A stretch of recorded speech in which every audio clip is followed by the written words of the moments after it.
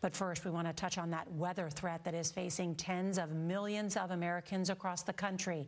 In Colorado, the biggest January snowstorm in more than 3 decades. It dropped a foot of snow in the Denver area. Interstate 70 was shut down in both directions after a multi-vehicle pileup.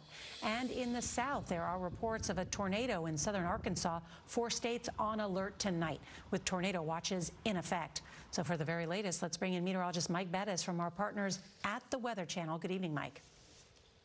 Nora, good evening. Some severe storms like we saw produce damage in Arkansas could push their way into Tennessee and Mississippi through the rest of the evening. Watching for strong winds and potential tornado touchdowns as well. That area highlighted in red most likely to see the storms. But here's the good news. That storm line looks to weaken as it pushes through Georgia and the Carolinas early tomorrow and through the day on Thursday. However, severe weather could rear its ugly head across the Ohio River Valley here, including places like Columbus, Cleveland, Detroit, and Pittsburgh. That storm then pushes across the Northeast through the rest of the day tomorrow. The snow is there from the upper Midwest over into the Northeast, where as much as 5 to 8 more inches is in the forecast here. Then we watch for the next one that comes in toward the weekend and beyond as that low tracks along I-70 and eventually into the Northeast. Nora, still looking for our first measurable snow of the season here in places like New York as well as Philadelphia. Could this be the one to do it?